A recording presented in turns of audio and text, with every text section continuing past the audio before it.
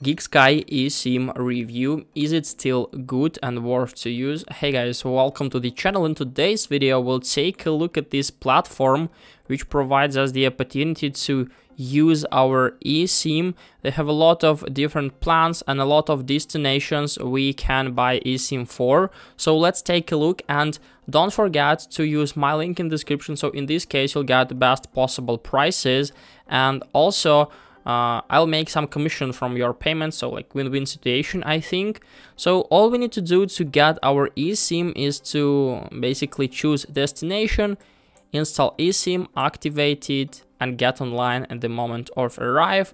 All the steps are quite simple, and let's check all the destinations we can visit. So we can visit countries, regions, cruises, so you can get custom plan specifically for your country, region, or maybe even cruise you're going to visit. So let's discover countries. We can see a lot of countries supported, and let's discover prices. For example, for Spain, I think it's really popular now to visit.